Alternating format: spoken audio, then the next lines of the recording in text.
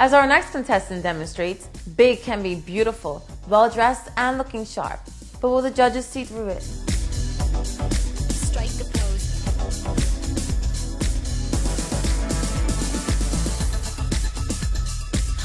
pose. You know what it strikes me about you?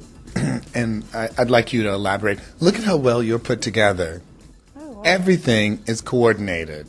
You are obviously trying to camouflage what's happening in the middle bits here, okay. but you are a beautifully, impeccably groomed woman. Thank you.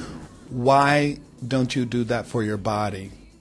Like I said, I wouldn't say that I don't. It's just that I'm not consistent with it. So I need to find. You don't. You're overweight. Okay. You're so, 60, 80 pounds overweight. And so I'm gonna learn. Being here, once I make it, I will learn how to maintain that. Can we get you to step up on the scale? Sure. What does it say? 249. 249. But you're looking to lose over 60 pounds. Yes. What would you say to convince me that you have the consistency to be consistent enough to do that? I guess I'm just tired of yo-yoing, going back and forward, and I think I'm in a place in my life where I can be more consistent. Okay, and I've asked other contestants this. When you look in the mirror, what do you see? A strong black woman.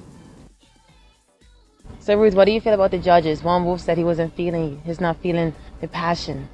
That's okay. I'm totally fine with Magistrate Juan Wolf's reaction, because not everyone's gonna. I mean, it's a couple of minutes. He doesn't know me. He doesn't know the integrity of me.